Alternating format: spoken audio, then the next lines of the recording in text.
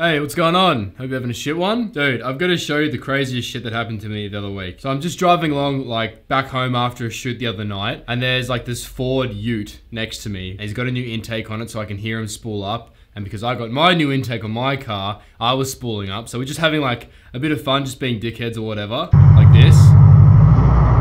I spool up. I spool up. We're laughing about it, we're laughing about it. And then he fucking guns it. And all this power comes down to his wheels, and I'm like, and he like starts fishtailing and then hits the brakes to get up to the lights there. And I was like, holy shit. We get to the next set of lights. It's like a 4-lane road. And so I was on the far left and he was on the middle. There was a van next to us or something, right? I was just like to Zandra, this guy, he's just gonna try and race me, straight up. Like, he is gonna absolutely flog the shit out of his car. Just watch this. Anyway, so I start here.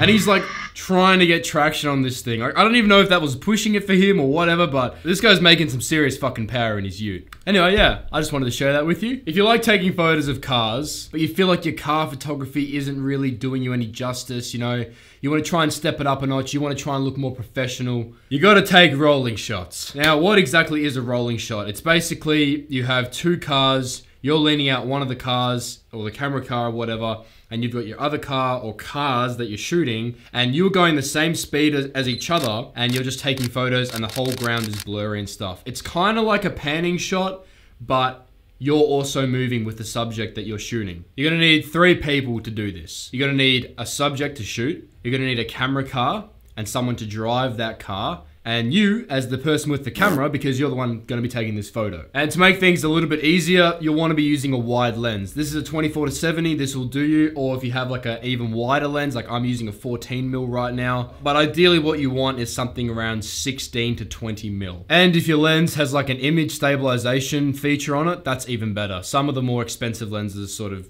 get it once you start notching up the price tag. To start practicing rolling shots, you want to start off like somewhere kind of quiet, like a dual lane road, so you can quite easily sort of get the other shot and you can go quite slow and you can do this all quite legally.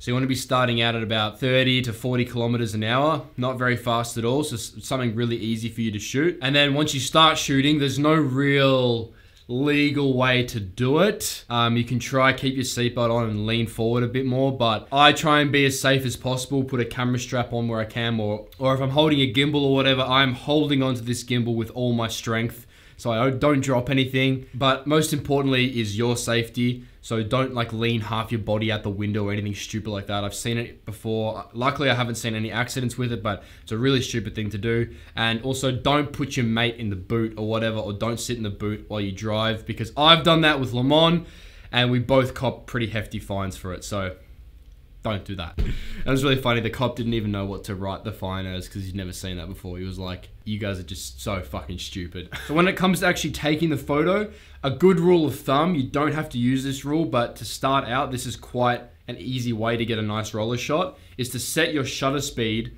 to whatever speed your car or your subject is going. And this works better for kilometers as well. So if your car is traveling at 40 kilometers an hour, which I think is 25 miles, set your shutter speed to 1/40th of a second. And that's gonna give you a nice blurred look. The faster you go, the better, all the way up until 1/100th of a second. And then that's where it sort of caps, because technically anything under 1/50th of a second is technically a long exposure. The slower you stop down your shutter speed, the more time your shutter is going to be open for, therefore the more light coming in, therefore the blurrier your shot's going to become. But to be completely honest, like, you can use that rule, but just have a play around with your settings when you're actually doing it to see what kind of works for you. If it's during the day or somewhere where you can just get a lot of light into your camera, I would recommend having an f-stop anywhere between f5.6 to f8, so that way you know you're getting the whole car in focus. But if you're at nighttime, anywhere between f2 to f4. I usually just set my focus mode to the center as well, so you can change around your focus modes. But if you're really struggling, set a manual focal length. This is a distance meter on your lens. Not all lenses have it. Some lenses connect to the camera, and your camera will tell you, like the Sonys will tell you. Otherwise, most lenses will tell you what distance you're shooting at. So maybe just manually set your lens to 1 to 2 meters so you can shoot the car that's next to you or whatever, and that you just lock on that focus mode. So when it comes down to actually getting a nice stable shot, it really comes down to how smooth the road is, how stable your hands are. Ideally what you want is a minivan so you can open up like the roller door on the side and then shoot out of that. A little kind of tip that might help you get a bit more of a stable shot is actually using a camera strap. So let's just pretend I have a camera in front of me right now. So instead of just like holding the camera like this, if you sort of like stretch it out a bit more and sort of lock the camera strap behind your neck, that's gonna kind of give you a bit more of a stable shot. And if anyone plays Modern Warfare here, add me. That's my gamer tag down below. You know how like you're using a sniper and you hold your breath and you're like, and your sniper sits more still? Works the exact same for photography. I don't know how you're gonna do all that while you're leaning out the window of a car trying to get a roller shot, but those are two things that can definitely help you get a bit more of a stable shot. Otherwise, just use an entire stabilizer to help you get this shot. So I use a Zion Crane, the second one, and I literally just set it up for filming, and then when I'm ready to take photos, flick it over to my photo settings. And because my camera is on a stabilizer, I'm just literally holding down the shutter and just taking as many photos as I can. I still get bumpy shots here and there, but I'm more likely to get a stable shot.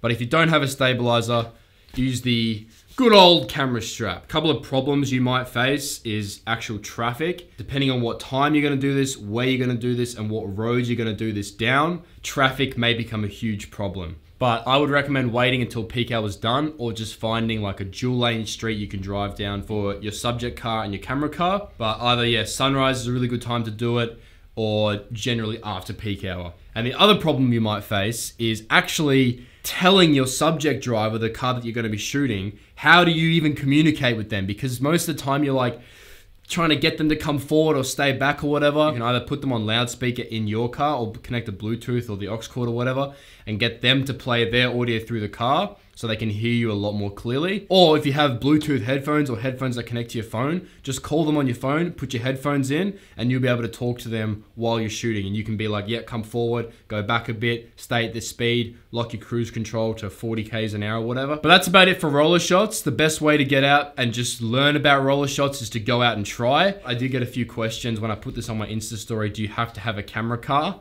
No, you actually don't. I shot some roller shots with Mazda when I did like a little ad for their CX-5. I was actually on a skateboard for all of those shots. So you can use a skateboard. But before I finish off this video, I do want to give a couple of special mentions to people that actually do really good roller shots. One of them, he's a local boy from Melbourne. His name's Heartnet Media on YouTube. Crazy, crazy fucking videos. Probably like world-class rolling shots and world-class video footage as well. There's another guy called Guy with a Camera over in San Francisco. He's really good at them. He's been doing them for a long time. I'm pretty sure he's one of those guys that sits at the back of like a truck or has the boot open or whatever, but he does these like front roller shots, which are really cool. And there's another guy called Alex Penfold from England. And again, world-class photographer, very fucking good at making roller shots work. I hope I did teach you something new today. Maybe leave a like down below or consider subscribing to my channel. With that all said and done, have a shit one.